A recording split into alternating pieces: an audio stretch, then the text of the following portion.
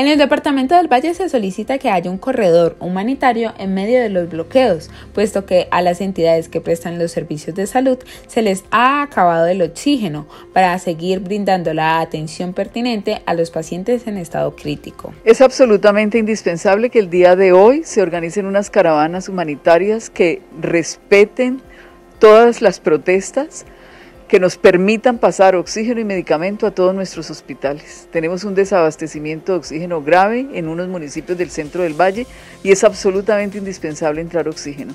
Nosotros les pedimos respetuosamente a los manifestantes, recuerden que en el derecho de la guerra están las misiones humanitarias, el recurso humano, médico, personal de salud, los medicamentos y los insumos críticos hacen parte de la respuesta a la misma confrontación.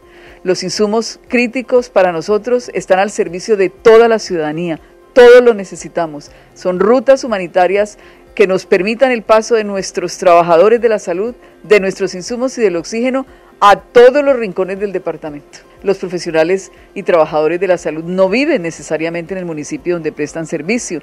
Es muy importante que nos dejen pasar las personas de Candelaria, de Florida, hacia Cali y viceversa. Médicos que trabajan en Palmira y viven en Cali. Necesitamos que nos reconozcan la misión médica como una parte fundamental del derecho a la salud, del derecho en la guerra, del derecho humano, del derecho a la protección que todos tenemos. Las rutas humanitarias son fundamentales en el día de hoy.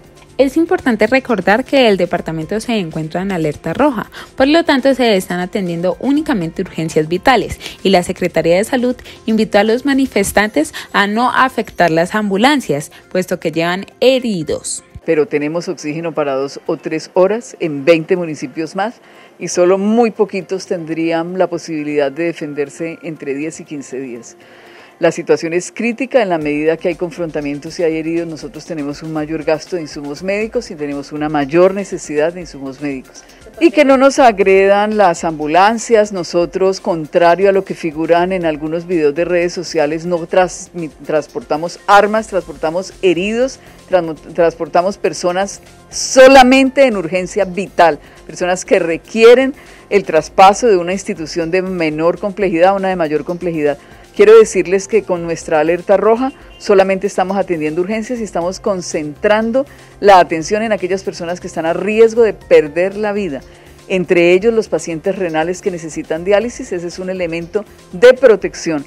Una persona con insuficiencia renal que no se hace su diálisis cada 3, máximo 4 días puede perder la vida.